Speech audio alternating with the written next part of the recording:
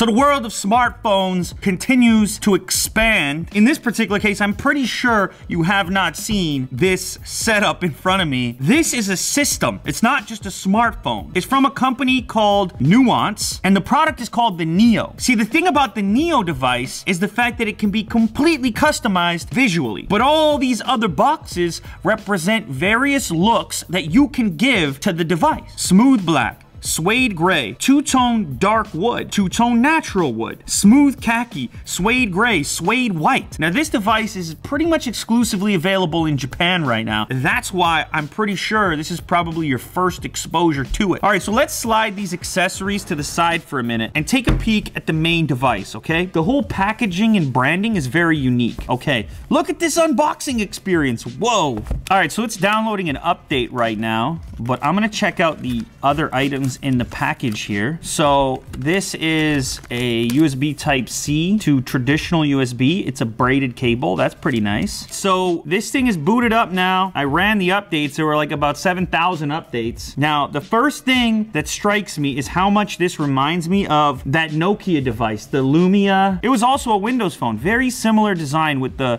flat top and bottom and then the curve on the side. It's a comfy phone to hold. Anyway, this is the stock configuration that's on here right now. It's like a black plastic. It's no fun. It's very straightforward. The fun stuff is over here, the customization. But I should go over some specs with you before we get into that. Quick charge, USB Type-C. It has a big battery. It has a 3450 milliamp hour battery, and it can recharge up to 70% within 1 hour through quick charge. Okay, that's cool. 32 gigs of storage stock, but a micro SD card slot for expansion. The camera is made by Sony and it's backside illuminated. That's an f2 lens on the back with a 28mm field of view. The front one is 8 megapixels. It's a 24mm lens and f2.2 bands. We should show them this because it is a Japanese phone, and if anybody's crazy enough to order this thing up, communication bands here, 4G LTE on those bands, 3G, 2G quad band. Okay, cool. You can see what's supported there. It has the fingerprint sensor on the front. All right, it's right in this location. It's a pretty standard spot for a fingerprint. I mean, it works. It's pretty quick.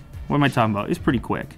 Okay, display specs are not gonna blow you away. It's a 5.2-inch screen that's made by Sharp, and it's 1080p. Now, another thing they claim is that this glass, they claim this glass is indestructible, but it's not running like Gorilla Glass. It's called Asahi. It's some Japanese version of Gorilla Glass, I guess. Stock Android experience. So it's got a Snapdragon 625 in it, and you're probably not purchasing it for the immediate hardware that comes in the box. Instead, you're looking at these guys right here. You want the custom feeling. You want the custom vibe. You can put wood natively on your phone without a case. Let's get into the fun stuff, all right? I'm gonna go with the natural wood and the suede gray. DIY smartphone going on here. Ooh, that's natural wood. Ooh, there we go. Tiny, subtle, Nuance logo up there. And let's go, is this a bottom? This is a bottom, suede gray. Ooh, look, that's, oh! Oh, I've never seen a smartphone like that in my life. The suede on the bottom, the wood on the top, that's a first for me. Whoa, it's very soft. I'm having some positive feelings about this in general, at least the idea. Let's do another look. Ooh, look at that. Now that's really reminding me of the Nokia device now. Ooh, I like the dark wood. That's a design statement.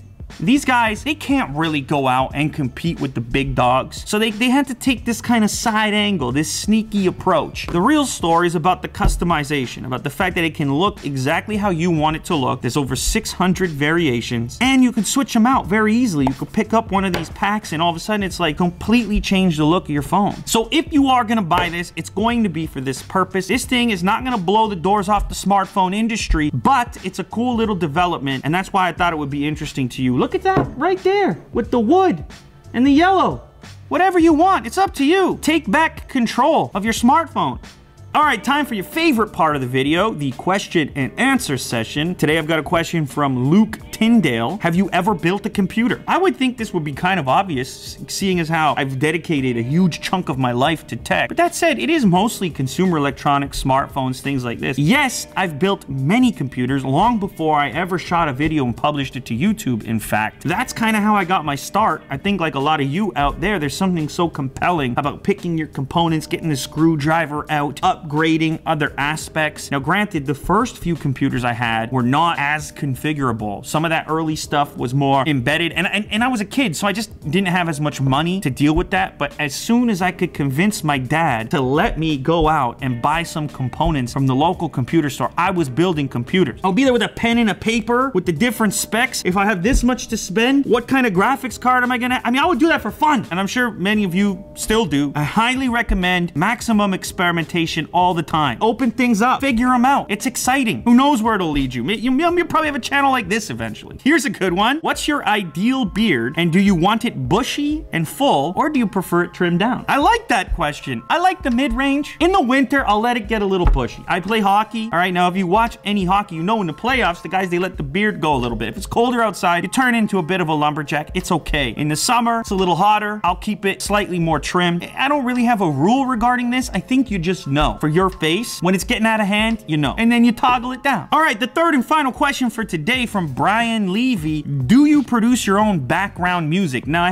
have done it before, but of course, we're publishing so much content practically every day here. I just want like a wide variety of music to choose from. So I work with a number of amazing music producers on SoundCloud that provide me with an abundance of stuff to pick from so I can stay inspired, especially while editing. When you throw a track onto a timeline when you're editing a video, it brings a special life to it. It just makes it very exciting. Now, granted, my background to a certain extent is musical. Like, I was producing music, making music long before I had a YouTube channel. I had like a converted school portable that was acting as a music studio. I used to record bands. I mean, on some level, that's one of my major passions. I would love to spend more time doing it. Some of you know, I even put up a second channel where I thought I was gonna experiment with music a lot more than I have had a chance to. So hopefully I can find a way to balance out work, life, and music, and maybe I can make some more. Who knows? It's a lot of fun. It's very therapeutic. But then again, so is this channel. So there you have it. Your questions have been answered. Remember, leave your questions in the comment section of this video here, and you may make it into the next